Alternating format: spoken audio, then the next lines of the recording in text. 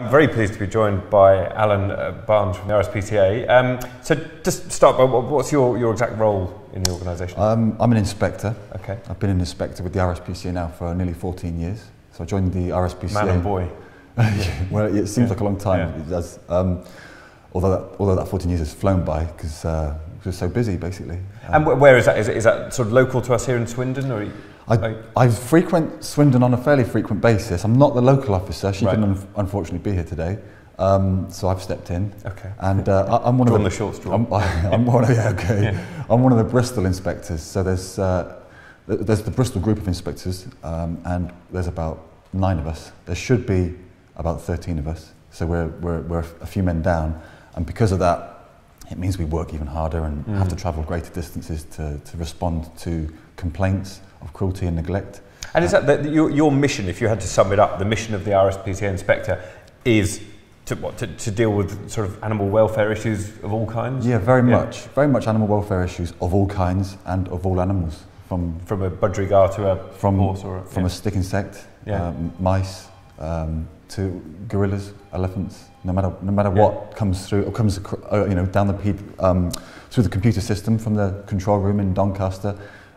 We've got these little handheld gadgets, PDAs we call them, and a job. You know when a job comes through because it makes a little noise. So you look at it, and you have to prioritise it. And those jobs are generally come from members of the public. Yeah. Is that a member of the public will say, "I've seen a horse stuck in a ditch" or whatever? Yeah. The public are our eyes and ears. We rely on the public not only to feed us information and to generate jobs for us, but also to respond to requests when we're investigating incidents. And I guess the public are also actually pay for it through, because I mean, it's funded by donations, isn't it? And fundraising and a lot of it's from bequests, isn't it? Sort of. I suppose typically the little old lady who leaves her fortune to the RSPCA. Yeah, the RSPCA is obviously a charity.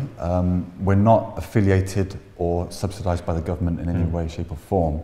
And I think head office like to remain autonomous because obviously some of their policies aren't necessarily what the government would like. But I guess what you do locally is probably quite different.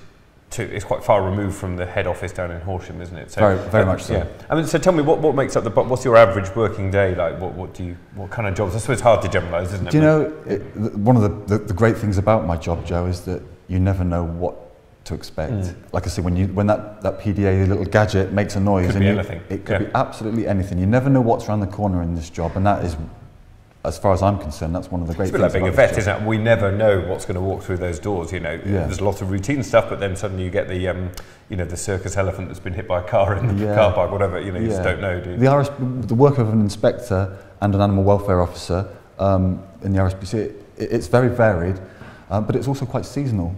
Right. Busier in the summer?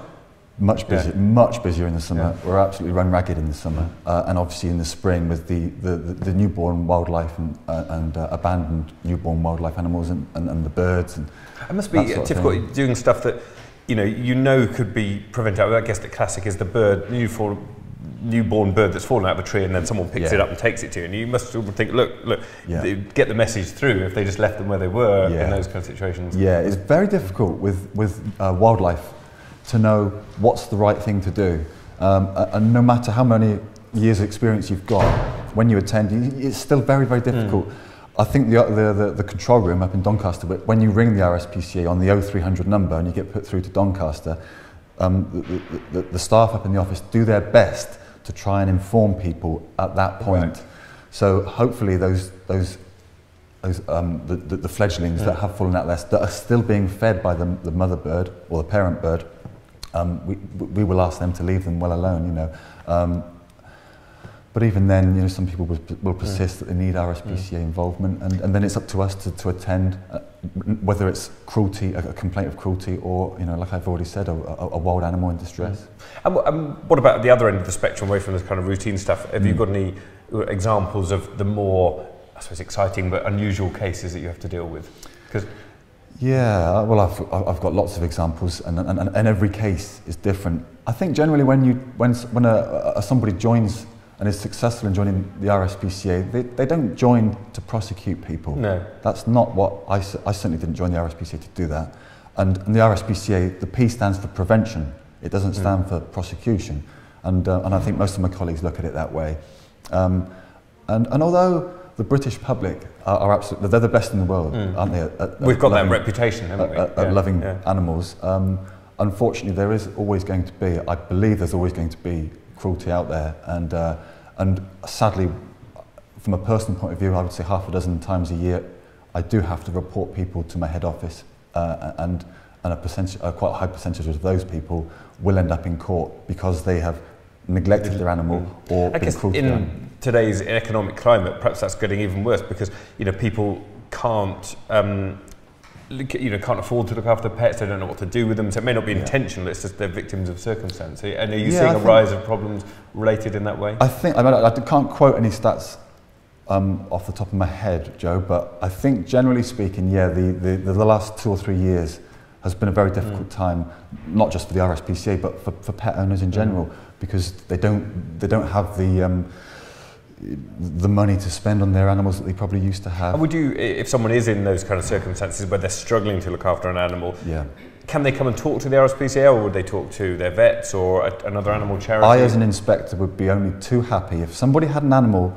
in their care that they were responsible for, and they suspected that something was wrong with it, and they didn't know whether it needed to go to a vet or not. I would be happy as an inspector to pay them a visit. I would rather they rang us in advance and asked for my opinion, as opposed to leaving it and obviously leaving an animal to suffer. That's the P of prevention again, isn't it? Very much so, yeah. I mean, on the sort of subject of the more unusual cases, there's one in the news at the moment, which is just amazing, and I think we've got a picture here of this duck with a crossbow bolt through its neck. I mean, it just makes you sick to think someone would have done that. But it's amazing, isn't it? This duck is swimming around, apparently normally. Yeah. And the problem the RSPCA have got is I suppose trying to catch that duck. Yeah. So, ducks are notoriously difficult to catch. They can take off like helicopters. I was going to say, even with a crossbow bolt. Yeah, I mean, if it can fly, it's going to be very difficult to catch. And sadly, we find with wildlife that are sick or injured in some way, shape, or form, if we can't catch them, it's literally a matter of time until they go downhill. They may get an infection, because it's not. The duck can't. You can't see the duck surviving with that in its neck long term, can you? I wouldn't have thought so. I mean, you'd probably know better than me. But I've come across this sort of thing myself before, where animals have been shot. Air rifle. We see that all the time. We see that a lot. I think those animals that have been shot with an air rifle, they do tend to get infected more readily. And then eventually we will be able to catch them. But that's sadly, we find that if we can catch them, it's often too late, and the injury or the infection is that bad that there's not a lot we can do. No, so but we don't want to end on a sort of sad note. But I mean, it is a fantastic service that you guys carry out, best, and without the RSPCA. I mean, I think if people are ever cynical about the RSPCA or questioning giving money to them, we need to think about what the world would be like without you guys.